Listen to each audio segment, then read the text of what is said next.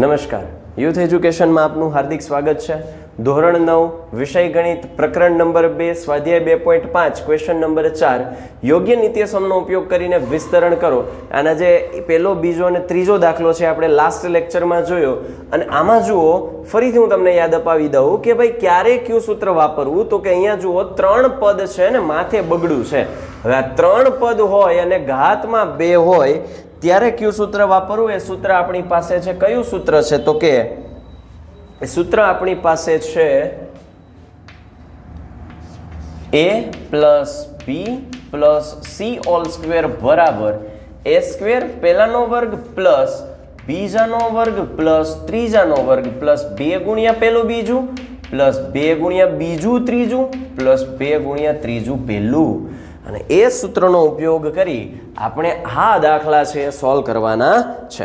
Okay, કાંઈ વાંધો નહીં. હવે આપણને ખબર પડી ગઈ એ સૂત્ર લાગે તો અહીંયા લખવાનું. તમને એમ થાય સાહેબ દરેક દાખલા હું કામ લખાવજો, અમને મજૂરી. પણ જેટલું અહીંયા તમે લખશો ને એટલા સૂત્ર તમે ઓટોમેટિકલી પાકા થશે.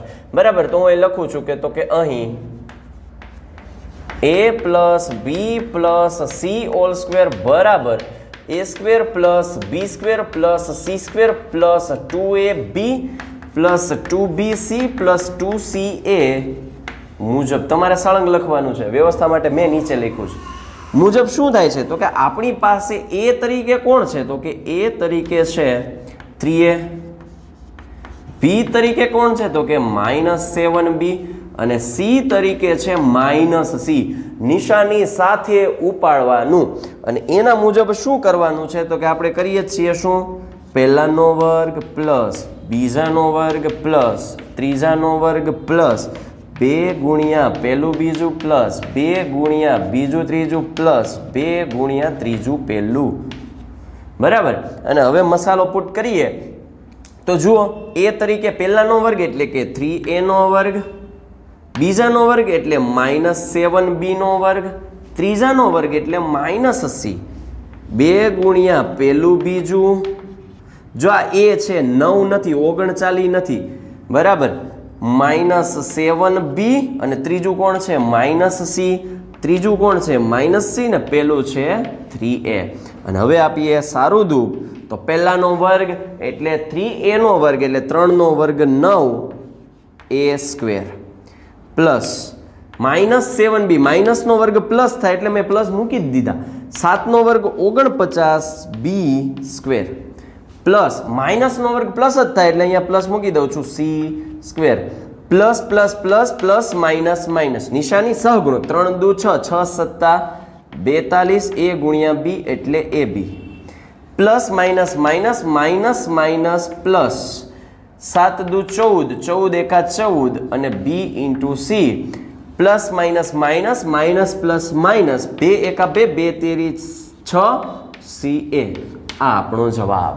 એકદમ સિમ્પલ છે. આગળના દાખલાની જેમ સેમ મેથડ સેમ પેટર્ન. બરાબર. હવે આમાં જોઈએ, એ જ સૂત્ર લાગશે તો કે તેમ છતાં હું અહીંયા લખું છું કે અહીં a plus B plus C whole square બરાબર a square plus B square plus C square plus 2ab plus 2bc plus 2ca મુજબ શું? તો કે ભાઈ a કોણ છે? a છે -2x, b કોણ છે? 5y અને c કોણ છે? -3z. બસ આ કિંમતોને આગળ લઈ સાથે લઈ અને આગળ વધીએ તો પહેલાનો વર્ગ પ્લસ બીજાનો વર્ગ પ્લસ ત્રીજાનો વર્ગ પ્લસ 2 ગુણ્યા પહેલું બીજું પ્લસ 2 ગુણ્યા બીજું ત્રીજું પ્લસ 2 ગુણ્યા ત્રીજું પહેલું. અને હવે આમાં કિંમત મૂકીએ તો a નો વર્ગ એટલે -2x, b નો વર્ગ એટલે 5y, c નો વર્ગ એટલે -3z, પેલું બીજું એટલે -2x અને 5y, બીજું ત્રીજું એટલે 5y -3z, ત્રીજું પેલું એટલે -3z અને પેલું કોણ છે? -2x. ઇઝી. ઓકે, હવે સારું દૂપ આપીએ. માઇનસ નો વર્ગ થાય પ્લસ 2 નો વર્ગ થાય 4x નો વર્ગ થાય x સ્ક્વેર પ્લસ 5 નો વર્ગ થાય 25 y નો વર્ગ થાય y square plus minus minus. બસ આવું કરો એટલે દાખલો ખોટો. પહેલા શું કરવાનું માઇનસ નો સ્ક્વેર થાય પ્લસ 3 નો વર્ગ થાય 9 z નો વર્ગ થાય z સ્ક્વેર એટલે આ થાય પ્લસ બરાબર હવે આગળ વધીએ નિશાની સહગુણક ચલ plus minus minus plus minus 2 દુ 4 4 5 20 x into y plus plus plus plus minus minus 5 दू 10 10 तेरी 30 y z plus minus minus minus minus plus 3 दू 6 6 दू 12 z into x तो आ रीते आपणे आ पांचमो दाखलो पण पूरो कर्यो छठ्ठो हवे जुओ आ छठ्ठो दाखलो आपणे करीए तो एमां जोईए ने એટલે આપણને તરત જ બીક લાગે સાહેબ આવું કેવું હોય પૂછા અમે 1/4 ની 1/2 માં જરાક ડર લાગે પણ એમાં ડરવાની કોઈ જરૂર નથી આપણને નિયમ ખબર હોય સૂત્ર ખબર હોય અને રીત ખબર હોય દાખલો ખોટો પડે જ નહીં જોઈએ આ એના જેવું છે જો પહેલું બીજું ને ત્રીજું ને આખા કૌંસનો વર્ગ છે તો હવે શું કરવાનું આપણને ખ્યાલ છે કે ભાઈ આવું સૂત્ર અહીંયા લાગશે તો કે અહીં a plus b plus c all square बराबर a square plus b square plus c square plus 2ab plus 2bc plus 2ca મુજબ એ કોણ છે તો એની જગ્યાએ આપણે કોને લેવાનો છે બસ એની જગ્યાએ આ ખાસ ધ્યાન રાખવાનું છે એટલે દાખલો ખોટો પડે નહીં b ની જગ્યાએ કોને લેવાના છે તો કે -1/2b અને c ની જગ્યાએ આપણે લેવાનો છે +1u બરાબર ओके હવે આને આપણે હવે શું કરીએ તો કે મસાલો પાણીપુરીમાં કાણા પાડી દઈએ પછી મસાલો નાખી રાખશું કોકનો વર્ગ વત્તા કોકનો વર્ગ વત્તા કોકનો વર્ગ વત્તા 2 ગુણ્યા કોક કોક વત્તા 2 ગુણ્યા કોક કોક વત્તા 2 ગુણ્યા કોક કોક બસ હવે આમાં મૂકીએ કોણ પહેલાનો વર્ગ એટલે પહેલું કોણ છે આપણી પાસે તો કે 1/4 into a बीजू कोण छे तो के -1/2